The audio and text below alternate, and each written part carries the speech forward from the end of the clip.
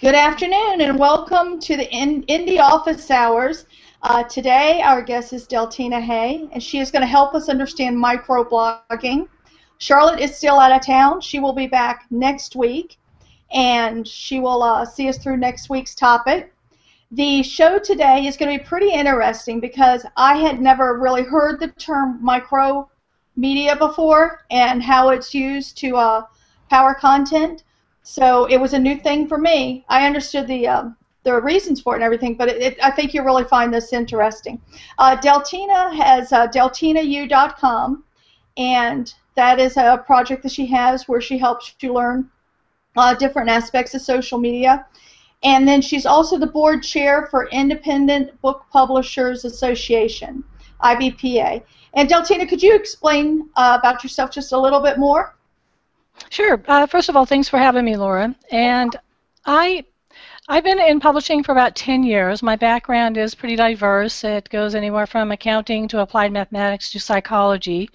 But in the past 7 years, I've written a number of books on social media, the mobile web, search optimization, and really find that mostly what I do now is teach on the topics.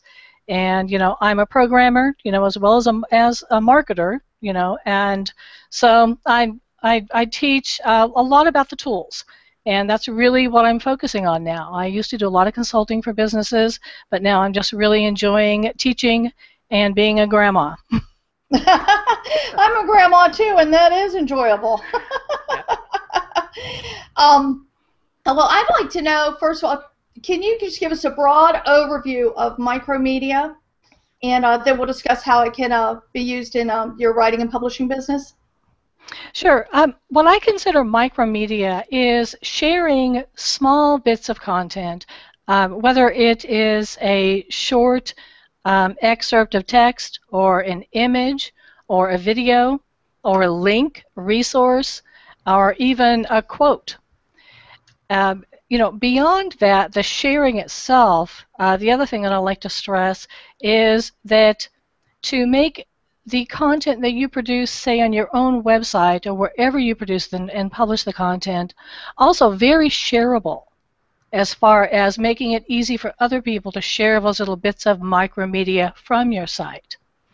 And so it's not as much about the creating new places to share as it is about creating a larger audience or reaching a larger audience, because micromedia allows you to go out and post to some sites that ordinarily you may not have posted to, and to reach an audience that you may not have reached in the past.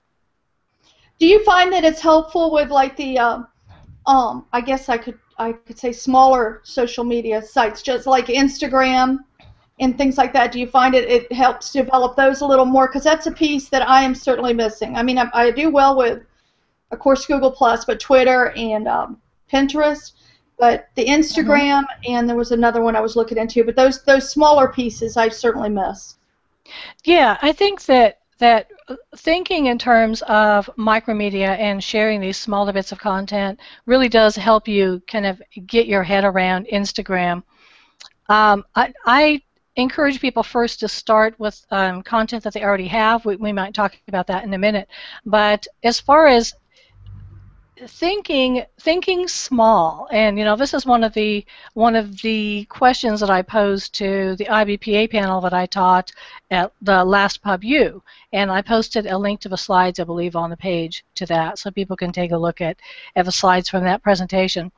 But as far as really thinking about what you can do and say an Instagram video, like 15 seconds or 6 seconds, and creating contests for maybe reviews in 15 seconds, so people can do video reviews, and whether or not you can explain or do a book trailer in 15 seconds. They used to say in the old days that if you can explain your business in 10 seconds, with your elevator pitch, then you needed to work on it. So this is a good exercise in that. But also it's about real time, and whether or not things like sharing images real time and Instagram really is relevant to what you're doing. if you're out there doing a lot of presentations or events and book signings and that sort of thing, then you really need to be embracing Instagram and really taking advantage of that real time. Yeah, I agree with that. I agree with that, and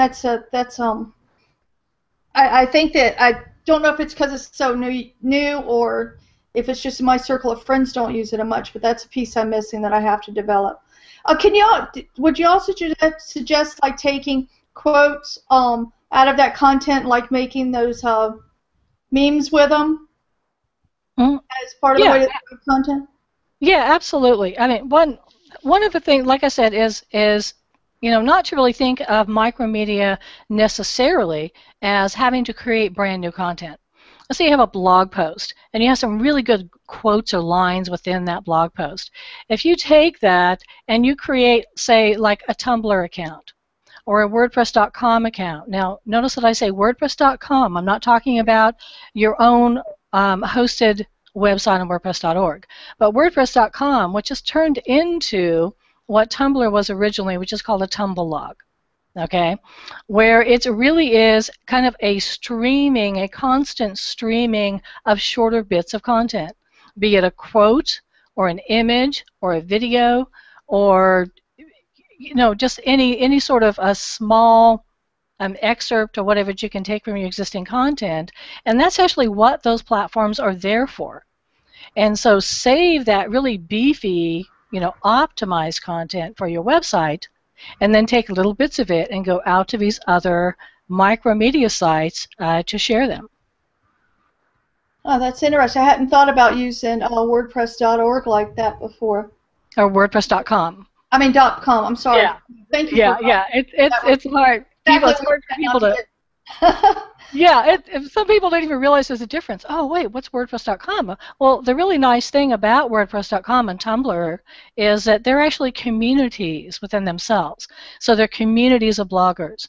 And so you actually can get exposure to people who never would have stumbled upon your website, through using, those other micro-publishing areas. Yeah, that's interesting because I have a WordPress.com site. That's when I was telling the green room that I don't do anything with anymore. So I'll just start using that again and then repurpose that content back out. Mm-hmm. Right. See, I'm learning something as we go. One of my favorite things to do is learn things. Absolutely. Now, one of the things that I really want to stress, and I want to make certain that I say, before we get off on any other topic, is that you really want to be prepared. Really, when you're posting any kind of topic online or publishing content online, is especially as far as, number one, do your keyword research before you do any kind of major campaign. Absolutely. Mm-hmm. When you go, like you use the Google AdWords tool, and you gather up like your 20 very best keywords, and they're long tail keywords, the things that don't have a lot of competition out there, that are applicable to your content, your book, your product, whatever. And you have those keywords that you're using every time you go out there to all of these different micromedia sites, whenever you put content on your website, whenever you put descriptions for your books and, Amazon and so on and so forth.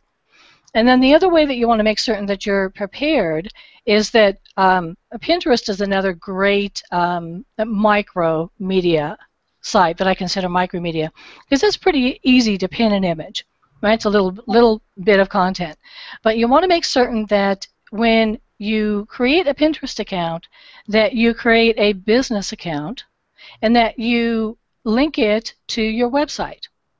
Because then you can use this great tool called Rich Pins, where you can mark up the content on your website so that when people pin things from your website, then there's actually is going to be a link within that pin or within that image that goes back to your site.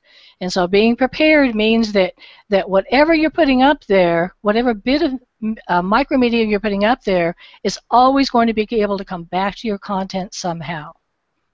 I would think too, since obviously this would take some time and effort on your part, which none of us have enough of, right?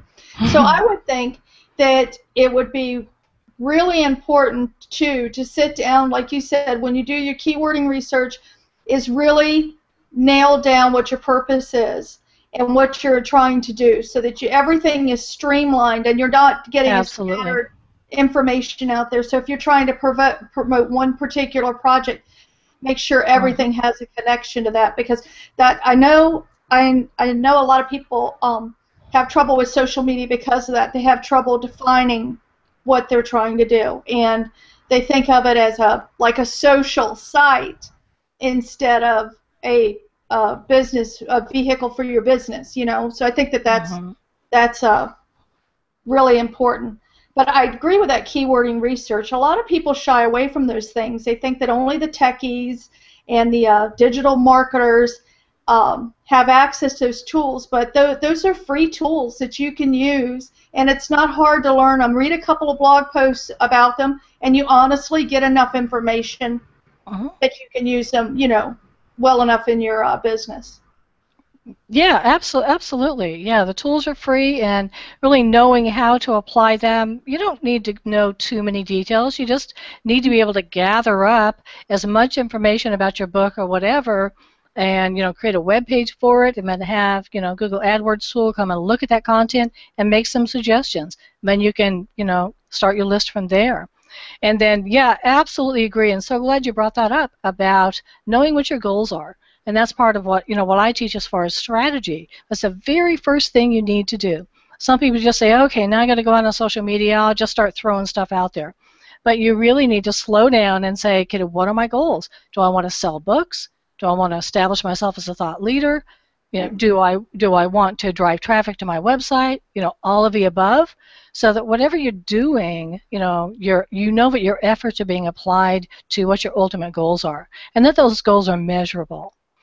And so the same thing with going out to these smaller places, these smaller micromedia sites. Again, if you're always making certain that you are coming back to your website, then you can measure that. You can use Google Analytics or whatever to see, oh wow, I'm getting this many hits from WordPress.com. This is great. Or people are coming back from this particular infographic pin that I shared back to my website. So you really know what's working, instead of just going out there blind. Well, I've said many a times on the Writing Biz and also on this show to use Pinterest as a research tool for your writing projects. And that's another place is in that research that you could repurpose content out for the projects that you're trying to market at that time. Little statistics or blurbs or quotes by other people. I mean, there's a lot of things that you could use there. So I think it would be I think that it would be well worth the time to sit back and look at what you have available to you now and decide what you can redevelop into something else. It's really, really smart, a time-saving way to do it. Yeah, it really. Oh, yeah, it really is. One of the examples I use in the presentation I did for PubU is I talk about infographics, and I'm going from exactly what you were just talking about, gathering that content and making it into an infographic, but doing it with a lot of intentionality. So if you create an infographic where you have, like the example I use is I did one for my mobile book that had like 7 slides, and each slide really represented a section of the book, but it was rich with like statistics and how-to graphics and such, and that you take those and you create this infographic, and there's tons of things that you can do with infographics, lots of micromedia ways that you can put it up there on all these different sites. SlideShare now has its own section for infographics, and then you can take that graphic and even break it down. Then now you have 7 different pieces. Each one of them can be a topic for a blog post. You can actually take those 7 pieces and do a little screen, slide share with it as far as video. You make a little video out of it, make it into your book trailer, and post it. Make little shorter videos, what I like to call snippets videos. Share them on Instagram and Vine and most places. So there's a great opportunity there to really think about all of the content you have, how you can create perhaps an infographic with it with all these great graphics, and then ultimately use those for tons of content down the line. Yeah, that's smart. That's really smart. I think that, and also too, as publishers could do a link sharing marketing thing among their authors to put together a bunch of that micromedia for each one, and everybody share each other's links and push out that content. And that would be a good way to get everybody involved within that publishing platform, and it creates more interest. So, yeah, that's really smart. Good stuff. Good stuff. What would you say if I decide, okay, I really need to do this? What's kind of the process that I could go through? What should I be doing first before? And what can you name some tools, like maybe some video editing tools or graphic tools that can help me out a little bit?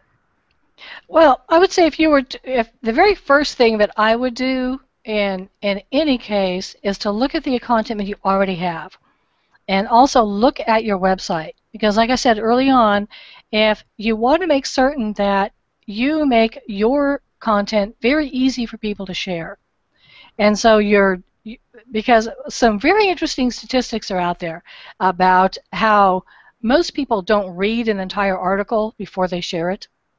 So they'll read maybe the first couple paragraphs. I was like, oh, this is interesting, I'll share it, and I'm off to something else, right? Mm-hmm. And so to make certain that on your blogs that you have compelling information in your very first couple paragraphs, and that you have share buttons that are easy for people to share your content, and that you also have things like tweetable quotes, and you use tools like Click to Tweet was one of my favorite tools, within blog posts, to make certain that people can share your micro media content very easily, with their followers.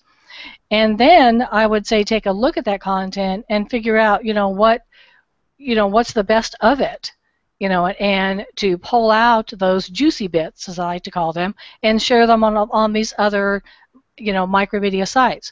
And that includes your images, that includes quotes, that includes factoids and links, as well as again, making certain that you're prepared and that you have a verified website on Pinterest, that you're a YouTube partner if you're using YouTube, and then go out, because again, you've got things that are trackable that people can come back to your website from. And because I don't think that you need, especially for writers and for book publishers, I don't think they need to produce a whole lot more content. But if you do find yourself in a position where you don't have a lot, or you don't know how to create something like an infographic, then one great tool is called Visually. That's visual.ly. Okay. And then also using one of my favorite video screencasting tools is Camtasia by TechSmith. Very easy video editing software that isn't too feature-rich, so that it makes it a little bit more user-friendly for those of us who aren't actual video producers. Right. There was something else that when you were talking to, I was thinking, I know that a lot of times, my background's graphic design, so I have all the graphic design programs. But one program that I rely on a lot is PicMonkey. It's just a free photo editing software. I actually get the premium version, but it's a free photo editing software that you can just pull up in your browser and throw together a graphic if you need to real quick, and it makes it so much easier instead of having to open the big program and go through all that. So there's a lot of tools out there that can do that. Of course, you have to be careful. I mean, you have to be careful what images you use and make sure that, they're not restricted by copyrights and things like that, or create your own image. But a lot of times you can create your own image just with, a picture of random clouds and the text and change the colors or the look of it a little bit, and you have an image. It's not necessarily that you have to find the perfect image of the little boy eating an ice cream cone on a beach, I mean. Yeah. You can get sucked into iStock Photo or Graphic River for hours looking for just the right image. And that's where it becomes time consuming. You and I were talking in the green room about how it seems that our most popular content is stuff that we just threw together, and didn't overthink. Whereas these well thought out blog posts that are mapped out and 1,400 words or just totally flop. So you never really know what's going to hit out there. And so, try different things. And doing this the micromedia way would, of course, drive content back to your website and the blog post or the book or whatever you're trying to market at that time. But it would do it in a faster, more shareable way that people are more likely to look at that content, I would think, than if just the content, especially something that's serious or highly technical, than they would if they just saw that there. I think that it would really help. Yeah, right. Which is why things like memes, image memes, and that sort of thing tend to get really popular because they're easy to share. Yeah. Oh, that's cool. It's just very visual. You can see it in a couple nanoseconds and share it. Well, I used as an example a while ago in a discussion I was having with somebody about. I read a lot of nonfiction books, books like yours, and I read through them so fast because really in a nonfiction book that's explaining something, probably 20-25% of the content is something that's really valuable. The rest is kind of setting you up for the content, the fluff that you need to, make it a book. And I think that I've been trying to apply that to my social media actions and remember to bring it down to what that actual content is. And this micromedia is a very effective way to do that. Yeah, absolutely. Yeah, and for those of us who write very concisely, it's definitely advantageous. And people who, I think one of the problems when we talk about, social media and producing the types of things we're talking about here is we tend to think in terms of nonfiction. And one of the things that I like to stress when I talk about things like infographics is that they really are applicable to fiction. Because if you look at an infographic, what a great storytelling tool. Oh, sure. If you were doing a story on, let's say, that was based in Italy in the 1600s, you could do a whole infographic on the history or the what they ate at that time, how they dressed. I mean, there's just the landscape, anything. It's an absolute wonderful tool, and you're right. I think it's underutilized for that. I think it could go a step further.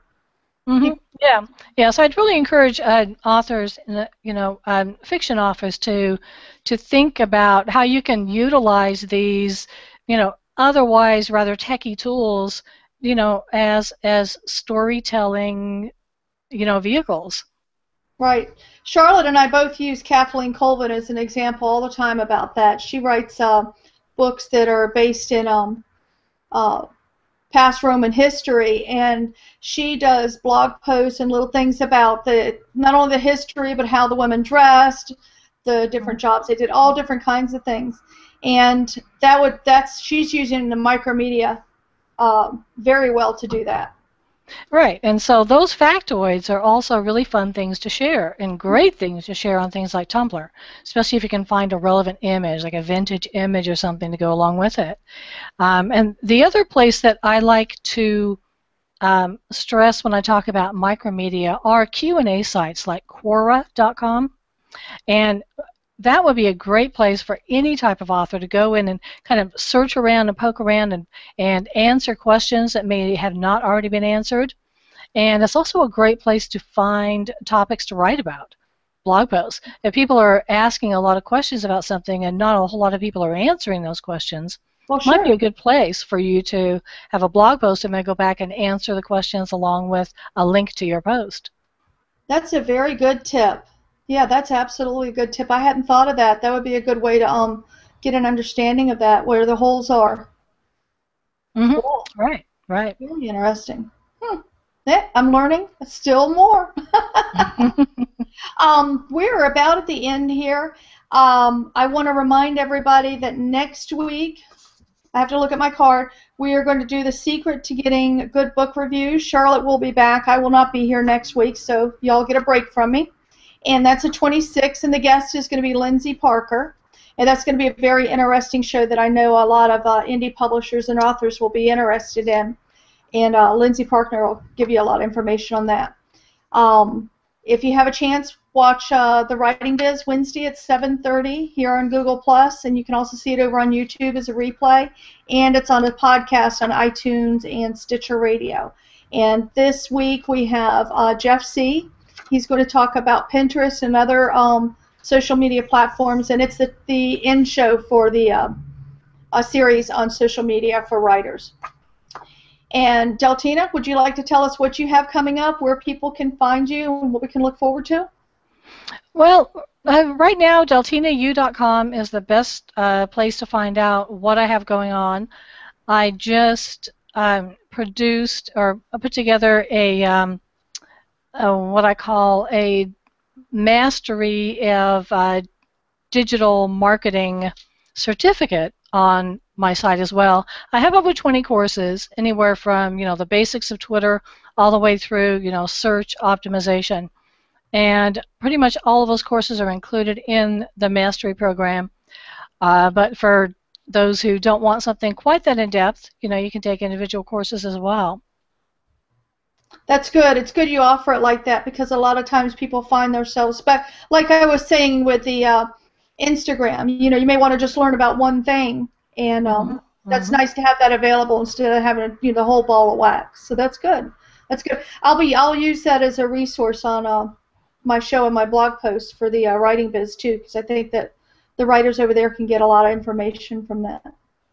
Well, I certainly appreciate you being here today, Deltina. It was very nice meeting you.